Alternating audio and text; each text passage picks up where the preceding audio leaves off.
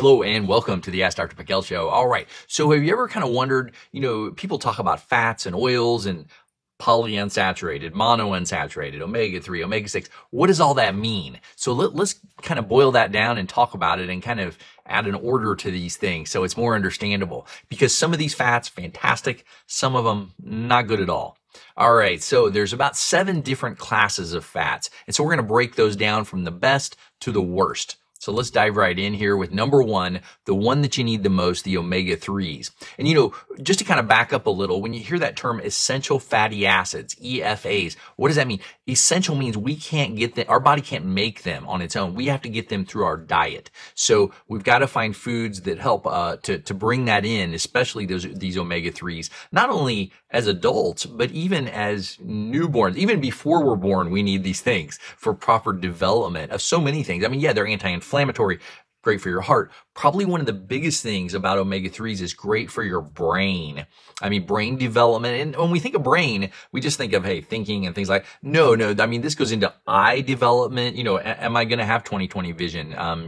Is my kid going to have 20/20 vision? I mean, this can have a big effect on that. But definitely ties into cognition, focus, concentration, memory, just all the factors of the brain developing, the covering around your nerves called myelin developing properly, for transmission, insulation, and not only the brain, but the mitochondria, which are probably the most important part. This is where energy is manufactured. I don't know if you remember science class from a long time ago. They said it's the powerhouse of the cell. So yeah, I mean, this is where energy is manufactured. And not only in our cells of our body, but especially in the brain. This is so important, especially in our nervous system.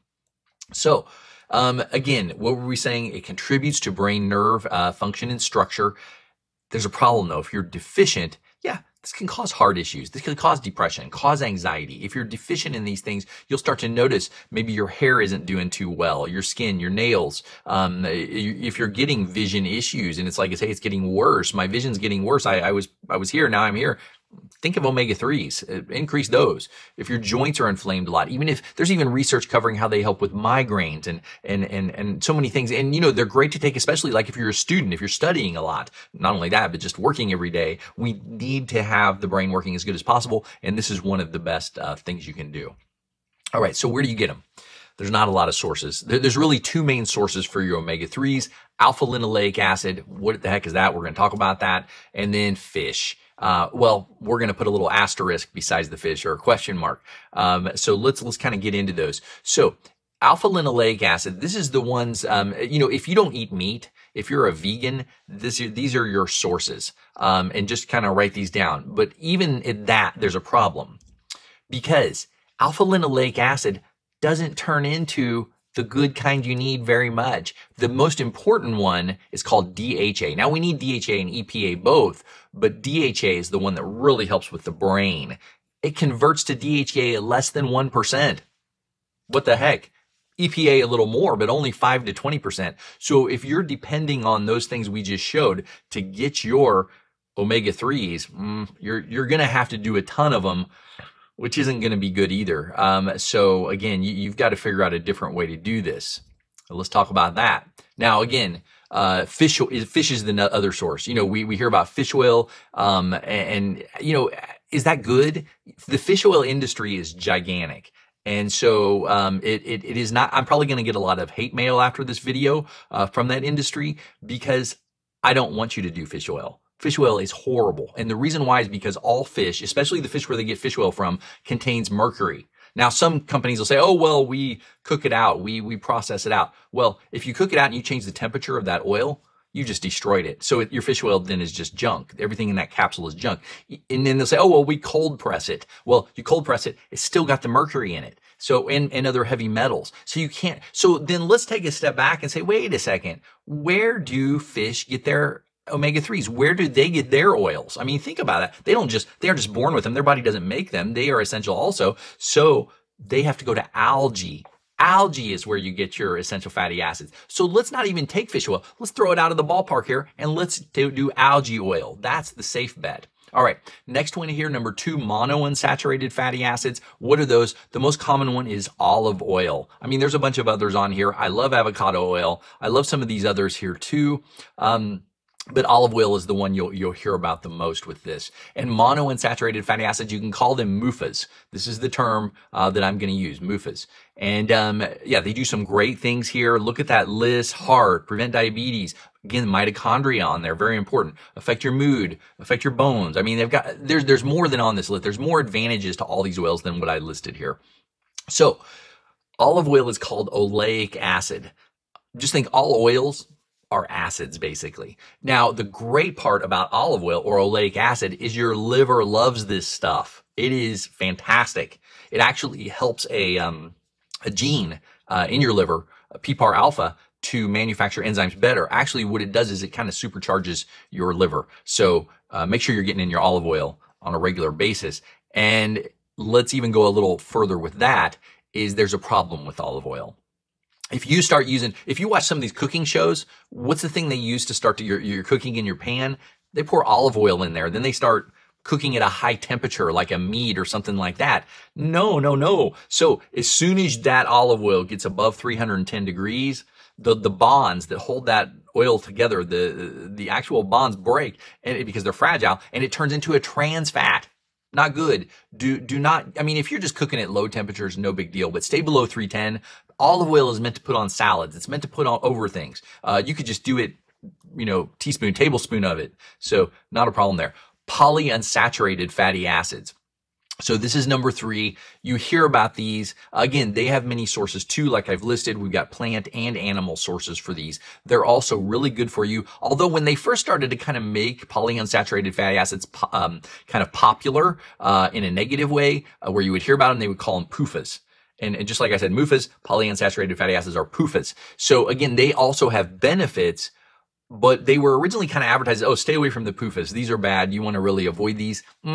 Let's talk about that, because they do have all these great benefits also. And they are stronger. The monounsaturated fatty acids are kind of fragile. That's why they can't go to a high cooking temperature. Polyunsaturated fatty acids, you can cook them at higher temperatures. So the problem is there's a lot of them in this world. Some of them are good. Some of them are bad. Some of these below you want to kind of avoid, especially like vegetable oil. I'm not a fan of it all. But these PUFAs are high in omega-6 fatty acids.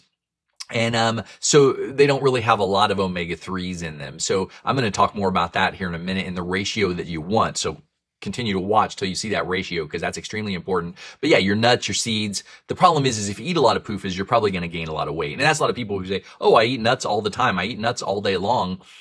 Yeah, it sounds healthy, sounds fantastic, but it can be a problem there too. Although very good for the immune system. And then we have number 4, saturated fatty acids. Now, these are the ones that have really been kind of demonized, especially back in the 60s and 70s. This guy, Ansel Keys, who's a physiologist, medical physiologist, he basically said all fats are evil. They cause cholesterol, and this causes heart disease. And so stop eating all fat, eat little crackers instead, things like that. And so, the whole low fat craze went through, and we still see signs of that today. You still see labels at the grocery store that say low fat. People even still buy milk that's 2% or 0% fat, because people don't eat eggs because they think it's, it's just, they really messed people up. They really messed up a lot and never really apologized for it. So saturated fatty acids, you can get it from animals, fats, or you can get it from dairy. There's really 2 types of this, and not everybody really never talks about this. There's even chained, odd chained, and they are metabolized differently in the body. So the interesting thing is the odd chained, the ones that come from milk, are anti-inflammatory, which is great. But number 1, you aren't going to get that from 2% or 0% milk. You can get it from whole milk, real milk, but then what are the disadvantages of milk? I mean, so many. I mean, these cows are not treated good. They're, what are they eating? I mean, if you have your own cows and you know exactly what's going in and you're milking them and potentially don't pasteurize, then you may be able to take advantage of these odd chain fatty acids. Also, if you don't have an issue, some people, of course, have issues with dairy, casein, and or even just, with the enzymes there. So again, the even chain fatty acids, the one from meat, they aren't really pro or anti-inflammatory. They're just kind of neutral. So, Ansel Keys, I'm not going to say any bad words here. He really messed a lot of people up. All right. These saturated fats, they are good. No problem with your butter. Again, You just don't want to overdo a lot of these things. So cell membranes, good cholesterol, resist high heat, reduce stroke risk. I mean, great stuff. Promote satiety. You know, we need these fats and oils to help make us feel full. All right, medium chain triglycerides. So this is the popular one. I mean, it's been popular for a little bit. You know, any of you who are on a ketogenic diet or trying to get into ketosis, medium chain triglycerides are the thing. And again, your brain really loves medium chain triglycerides. It really, you know, when you get into ketosis, your brain actually loves it. It's like, hey, my focus and concentration is really good. My memory is really increased. I mean, you can notice all kinds of benefits from getting into ketosis, especially on blood sugar and all kinds of things. So there's a lot of advantages to these medium chain triglycerides. So again, great way to go. You'll see them on a lot of menus now. Now we're starting to see them marketed. But you know, if you're going to do coconut oil, great. But I mean, MCT oil, you might as well because it doesn't have the taste. So the thing you got to watch for is if you are doing medium chain triglycerides, don't do a bunch of saturated fat at the same time. And this is the problem with people going into these ketogenic diets, is they will just really ram in all the oils they can. And so we get the saturated fats, the medium chain triglycerides. The liver says, I can't do this, can't metabolize all this. And then we start to get oxidation, inflammation. The liver starts to not work properly. So you don't want to do that. Number 5, oh, I'm sorry. I thought it was our next one there. We still got them. This is the different types of medium chain triglycerides. Think of it this way. We've got about 4 different kinds, C6 through C12. Think of that as a chain of these. And if you got a really long chain like C12, it doesn't absorb as easily. You got to break that down so it can actually absorb through your intestine. Shorter chain, a lot easier to absorb. And a lot of times, if you look at these bottles, they'll say, hey, it's got caproic and caprylic acid in it. They'll say C6, C8, and it'll give maybe a ratio and a number. So try to go for those lower ones. Lauric acid, kind of interesting. You can buy that, and that actually is a great antibacterial. There's a company that actually makes a lot of that. So MCT oils, like we talked about, coconut, butter, cheese. Now, we got to qualify these: butter, cheese, whole milk, but they got to be from grass-fed cows. Because if your cow is eating corn, not going to happen. Certain types of feed, not going to happen. You got to have the cows that are actually eating the grass in the field like they're meant to. Then you get these MCT oils from these types of things.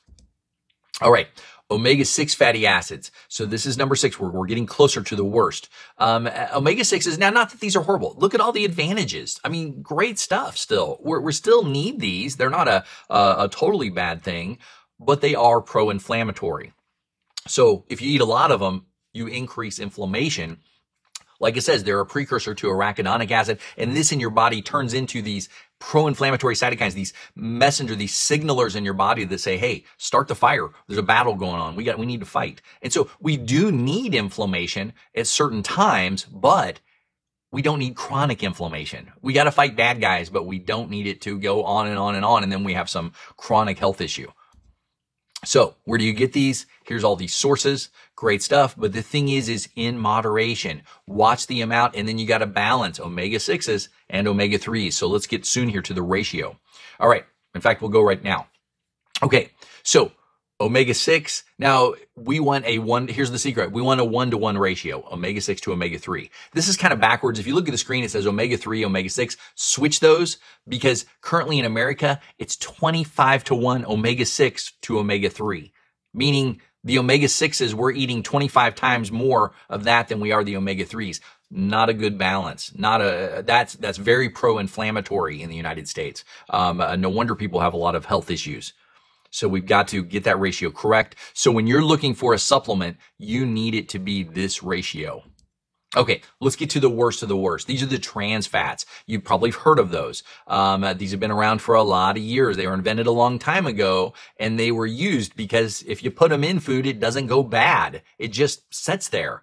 If you take this item at the bottom of the screen and you just set it out for years and years and years, it won't mold. It won't go bad. It'll just sit there and look pretty similar. It might dehydrate after a while and it'll look kind of yuckier, but it's not going to go away. The thing is you cannot break this stuff down. Not only you can't, but bacteria can't break this stuff down. And that's why it lasts forever. Because usually if you have a regular piece of food that doesn't have trans fats, it starts to rot or go bad. That's because the bacteria is breaking it down. Trans fats, bacteria are like, hey, we can't eat this stuff. This is crazy. Even your own body says we can't even break it down with our own enzymes. There's no human enzyme for trans fat. So what does it do? It goes to your liver and it just sits there. It goes to your heart and just sits there. And then, this is poison. This is basically poison. And it's in so many things that we continue to eat because they taste so amazing. Donuts, burgers, fries, we're eating this stuff all the time. Yeah, it does negatively affect cholesterol, heart disease, diabetes. It's carcinogenic, pro-inflammatory. This stuff is just pouring gas on a fire for you. So here's where we find a lot of these things. Stay away from these if possible there. The problem is we tend to go for these things because they're fast, because they're easy, packaged food, all this stuff. But pro-inflammatory, you're just poisoning yourself, I hate to say. So it's staying away from these things. So what do we need? We kind of need a perfect formula. We need something that has algae oil, that has the ratio 1-to-1 of omega-3s to omega-6s, has some borage oil in it, which kind of captures all the linoleic acids, oleic acids. We need the flaxseed oil. So we get these different types of acids with that also. And then we want the proper ratios and we want it in a stabilized form. So, and this is what I take and that I love. So I'll put a link to the one that I'm not going to say it here. I'll put the link below, to the one that I like, and then you guys can look at that. Hopefully you enjoyed this and got some great stuff out of it. Do watch our next video. I think you'll like it, just as much. All right. Have a great day and God bless.